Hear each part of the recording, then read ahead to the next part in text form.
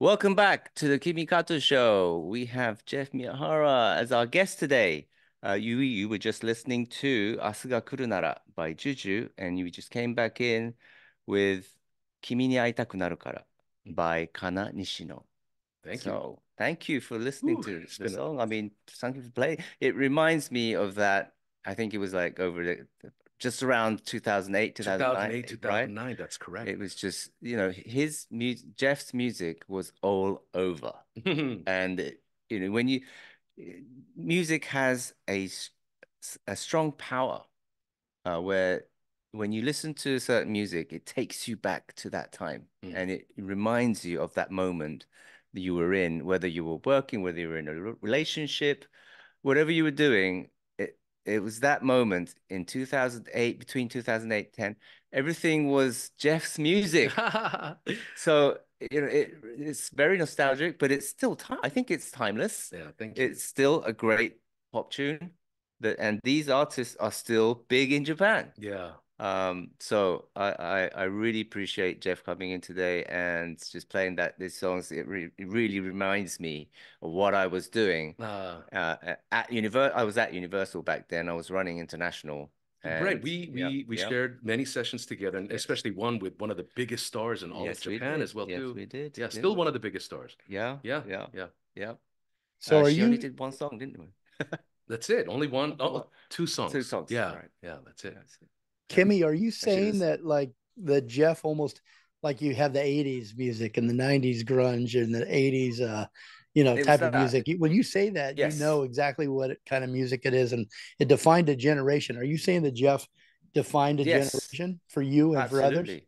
Yeah, yes, definitely. Well, obviously, I was, much older. It impacted young audience, teenage audience, and late early 20s female, especially Mm.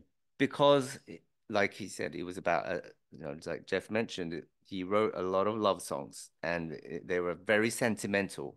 And most of his hit was about breaking up, or what if I broke up with you, or Mm. what if tomorrow didn't come, or Mm. that kind of theme.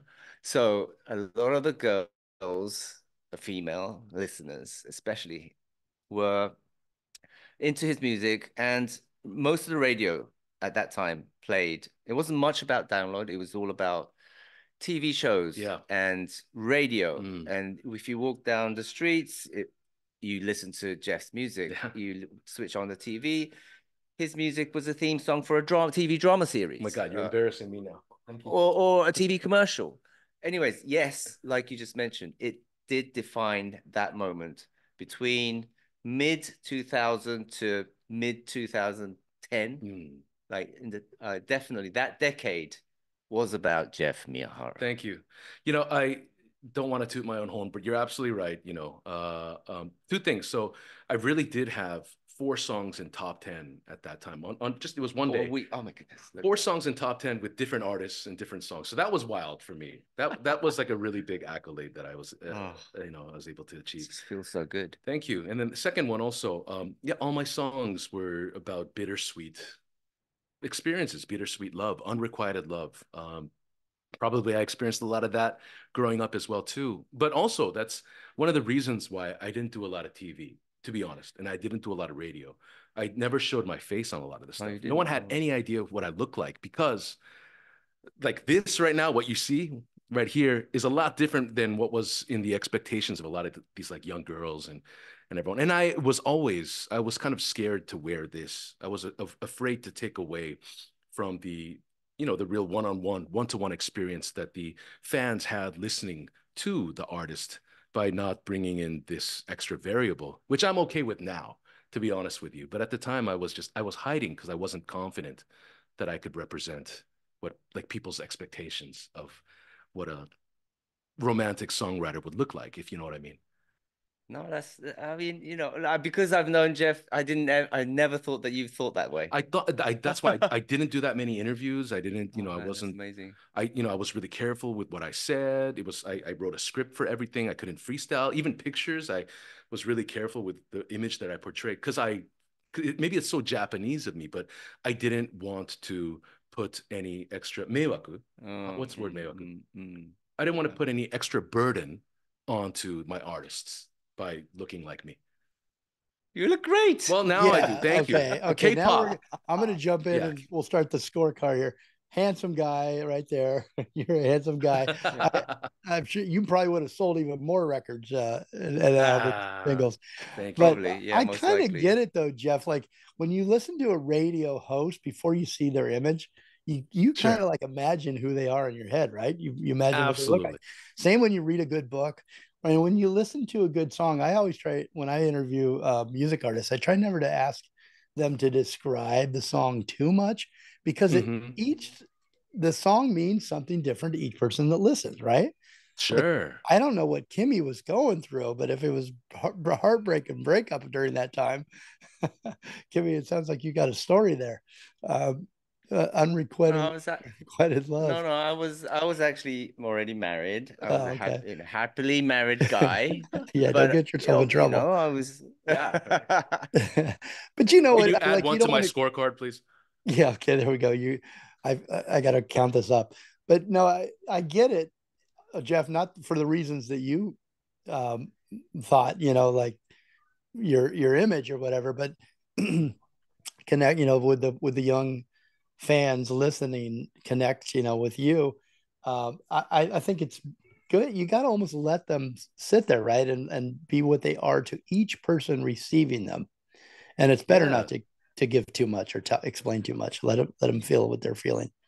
I really don't think I had a lot of confidence. I don't think, I know for a fact I did not have a lot of confidence, even in my first 10 years as a hit maker, as people said, just because I grew up in LA with Korean and Japanese parents. And just, I was always just constantly confused. For me, music was just an outlet.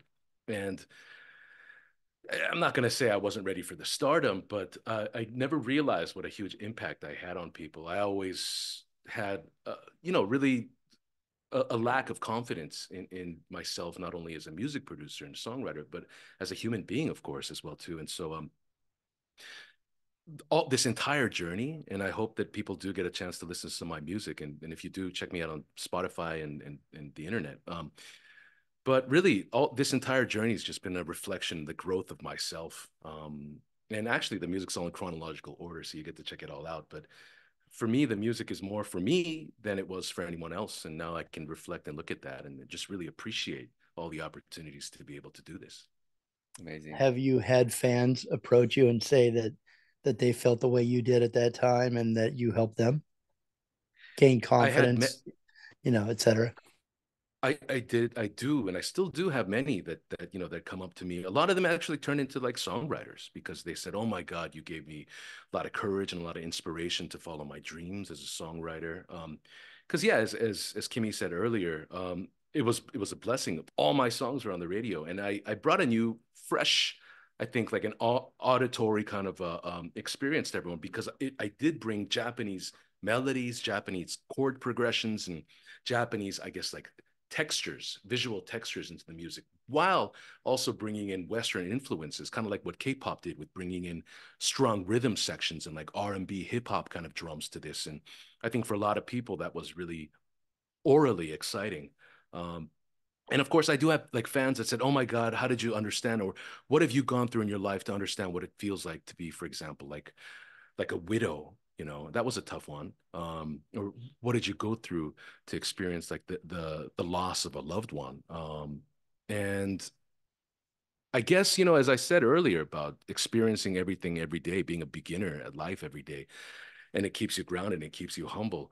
Um, you have an appreciation not only for your life, but and I think that you develop an empathy for other people and ultimately yourself on a daily.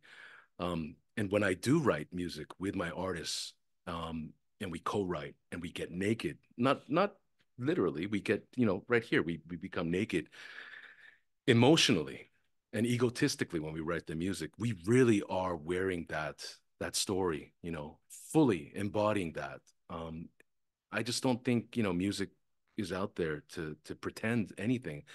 At least, I always saw music to be genuine and authentic, and I'm so glad that so many people felt that way. Thanks for letting me rant. Oh no, that was amazing. I love hearing this because I think what you just mentioned definitely inspires a lot of young artists who are in a situation where, do I want to show myself? Do I want to expose everything that I feel and not and but I've been pretending, like some people pretend, and they pretend because they feel that they don't feel confident Right. about showing everything. But at the end of the day, when you get down to the real nitty-gritty, Yeah. and that is when pure music is born, I think, is born. Absolutely. You're absolutely right. And you always, when you go into the studio with an artist, I think you spend that time when it's usually you start off with, well, how do you do? I don't do that at all. The first thing that I do is I say, hi, I'm silly and I'm Yeah. ridiculous. And Yeah. I'm not going to be like the smartest or the hottest guy in the room. I love you. Thanks Yeah. for coming to the studio. Yeah. Thanks for writing. And then for me, I'll just get naked first. Yeah. Right. And And I then think when I'm that's, vulnerable, they become vulnerable. And then we can really just start talking and communicating heart to heart. Yeah. And not a cliche, literally heart to heart. And when you're starting to communicate heart to heart, your DNA is alive, your body's alive, intellect is alive. And I really believe that we have, I'm Japanese and very spiritual as well too. I really believe that we've got a lot of people and a lot of energies and spirits that are looking out for us as well too. We become alive to channel and to project. We become alive, and music is frequency, love is frequency, people are frequency, and every single thing that we create is just an embodiment of that. Amazing. Yeah. Now that you mentioned Heart to Heart, I would love to hear your work with Chris Hart. Thank you. Yeah. I mean, when I was introducing Jeff at the beginning, Chris Hart is an American singer, but because he loved Japanese culture so much, he moved to Japan and became a superstar. I mean, who does that, Who right? does that? And he started off as mending vending machines. How did you meet Chris? Honestly, the same way that everyone else met Chris Hart. We saw him on YouTube and I saw him on TV once, and I just immediately fell in love. And I said, oh my God, I got to get in touch with this guy right now. And I had sent out probably 7 emails to Twitter, to, I don't think Instagram was there at the time, Facebook, MySpace, every single YouTube, every single channel that I could reach out to him. I sent, hey Chris, you gotta call me right now. Call me right now. Here's my email. Call me. I'm staying up 24 hours. Just let me know that you got this email. Call me. And I was so lucky because within 3 hours he had called me. I mean, he would have been surprised. I think he was most surprised, like the top J-pop songwriter Yeah. suddenly contacting him, Yeah. like yourself. Well, thanks for that. Yeah. I mean, that must have been ecstatic Well, I don't think he for had him, any though. type of like expectations, but I said, call me, call me, call me. And so we talked on the phone for 5 minutes. I said, Chris, you were brilliant. You're fantastic. I love everything that you do and everything that you represent. I have a session tomorrow at 1 p.m., but I need to see you before then. Whatever you're doing, please drop everything you're doing. Can you see me tomorrow at 11 a.m.? Because I want to talk to you for an hour. Let's just have a little coffee. And Amazing. we had met at this restaurant. It was called Zest on Mishku. It's no longer there, but I remember that restaurant. yeah, I got there a little early. We were there like 10 minutes early because Chris Hart is also very respectful for time. So we're there 10 minutes early, Japanese style. And we get there, and I think it's still winter and it's cold outside. And we're waiting outside. They won't let us in the restaurant because we're 10 minutes early. Japanese like to open on time. So we're sitting outside kind of shivering. But one of the people, service staff that was there, recognized that we're cold. And she came out and she brought us 2 of these blankets. So we kind of like kept warm. So we're talking, and I said, where are you from? What have you been doing? What's been your inspiration for life? I love what you're doing. What are you doing in Japan right now? 10 minutes are up like that. And then the restaurant opens and the people say, hey, please come on in. The restaurant's open. You're welcome inside. So I had just taken my blanket that I was covering myself with, and I just kind of crumpled it up and like I threw it on my chair. And then I walk into the door. And I look back because Chris isn't following me. And I look back and I notice that he has not only folded his blanket really beautifully, but he has now gotten my blanket that I was using, folded that, and is now grabbing the 2 blankets and walking into the restaurant with both of them. And it was at that moment that I said, Chris, I've had a pretty good streak so far. I've got a lot of credibility with all the labels and all the management companies. I've got a little cash. I'm going to bet everything on you. It was at that moment that I said, I'm going to do everything for this guy. Oh my goodness. It's a crazy story, right? But I love it. Yeah. It wasn't just music, right? It was his, literally, it was, he embodied everything that I felt represents the Japanese aesthetic and Japanese beauty. But he's completely American. He's completely American. So American. But, Yeah. you know, maybe it's a past life, maybe it was a calling, but I really do believe that everything in life is perfect. And I do believe that nothing happens by accident. I do believe that, you know, there are an unlimited amount of streets and alleys that we can go, but Chris decided to follow his calling to go to Japan to not only pursue a career in singing, but also wake up and enlighten millions of people that fell in love with his music. I think the lesson here is fold your blanket. You get 1 point for that one. That is an incredible story. Incredible story. But I think, but this is what's really important about this story, I think, is that it's everything that you do. It's not just music, but what you believe in is what you create. Yeah. And Jeff saw what was Chris about. Yes. It wasn't just about his voice. Yes, he has great voice. He's a great singer, but what makes him even better is who he is. Yeah. Right. And what he represents Oh, man. to not just the human race, but also to the Japanese, you know.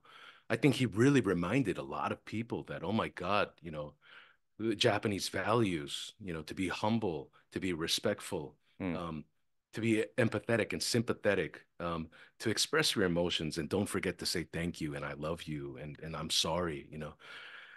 Chris did an amazing job, and he also helped people remember, because Chris also did a lot of cover songs of famous songs as well too, of why these songs impacted these people at that time on such a magnificent scale, and he really revived a lot of this music as well too. Well, why don't we play Chris's song? Let's do it. Can you introduce the next song? Yeah. Okay. So Chris has a lot of cover songs, but this one is his original song. I feel really blessed to be a part of this, and I hope you guys love it too. Chris Hart with "I Love You."